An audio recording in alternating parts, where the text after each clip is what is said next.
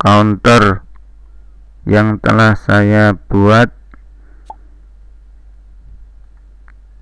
akan saya modifikasi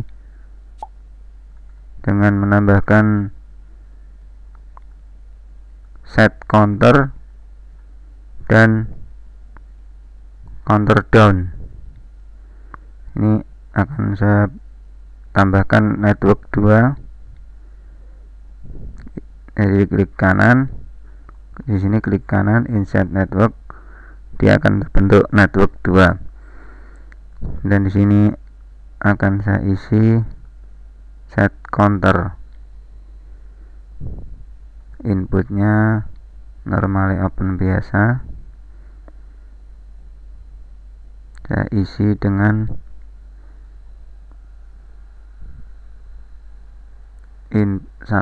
switch input switch 0.0. Counternya tetap C0. Ini adalah nilai yang counter yang akan diisikan, misalnya C10 atau C15.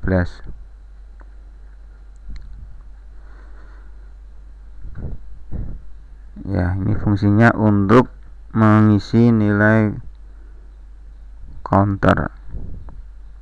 Kita coba bagaimana jalan programnya.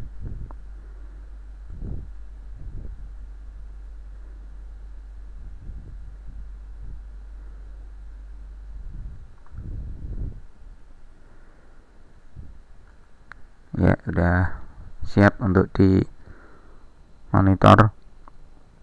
Sekarang counter sudah mencacah sampai 450 sampai 460. Nah, kalau kita klik switch I00, maka counter akan kembali ke angka 15. Ya, kita on kan, klik. Nah, counter udah reset ke angka 15, terus naik lagi. Demikian cara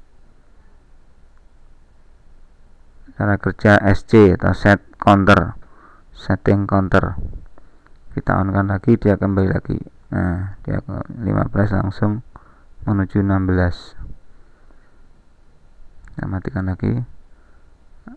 Saya akan menambahkan lagi, memodifikasi lagi dengan down counter. Klik kanan di sini, insert network, saya isi normally open lagi, saya isi dengan CD. Nah, ini saya isi lagi sama dengan up counter, sini juga sama C0. Jadi rangkaian ini dimaksudkan supaya counter 0 ini bisa naik, bisa turun, dan juga bisa diisi dengan sebuah angka. Tapi kalau dibuat rangkaian seperti ini, maka counter akan konflik atau bingung. Di satu sisi network 1 menyuruh dia untuk naik, di sisi lain dia disuruh untuk turun. Kalau ingin kita lihat, kita coba apakah dia naik atau turun. Dia mungkin tetap di tempat, tidak bisa naik, tidak bisa turun.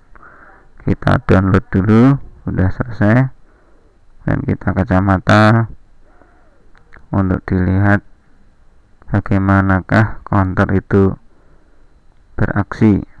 Nah, di sini counter tetap di angka 102. Kalau kita set ke 15, ya akan berhenti di 15 karena dia naik tidak bisa, turun juga tidak bisa. Untuk itu kita perlu sebuah selektor supaya dia bisa naik suatu saat, nanti kita pilih, kemudian di saat lain dia bisa turun. Kita kacamata dulu, kita klik, kita isi dengan normally open di sini, yang di sini normally close. Nah, inilah selektor, inilah yang merah nih sebagai selektor. Ini kita isi dengan I0.1, selektornya I0.1. Di sini juga sama, I0.1. Kita download lagi, kita kacamata lagi, maka sekarang posisinya sedang turun, countdown. Nah, 3, 2, 1, 0. Nah, setelah mencapai 0, counter tidak bisa kemana-mana, counter tetap karena sudah mencapai batas bawah. Countdown batas bawahnya 0. Kalau pengen kita naikkan, harus normal kita aktifkan, I01 kita aktifkan, klik, maka counter akan segera naik karena selektornya selektor counter up, sedangkan counter downnya diputus. Nah, itu tadi counter up dan counter down. Kalau kita setting, kita on kan settingnya I00, maka dia akan kembali ke 15 ya.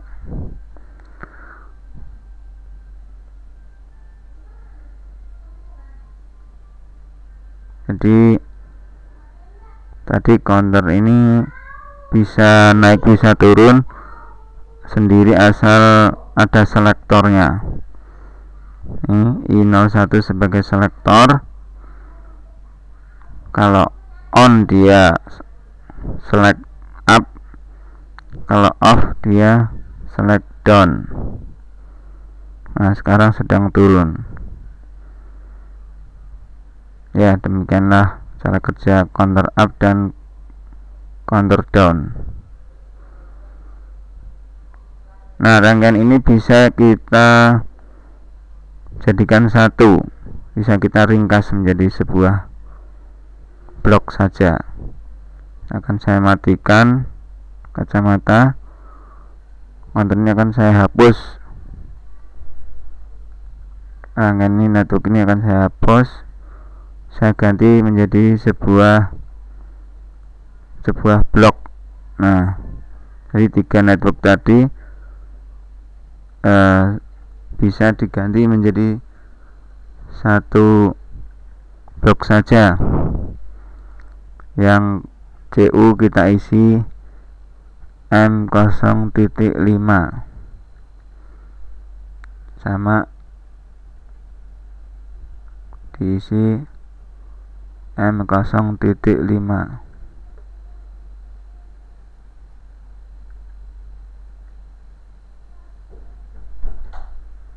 Ini salah ngisi, kita copy saja biar cepat ya.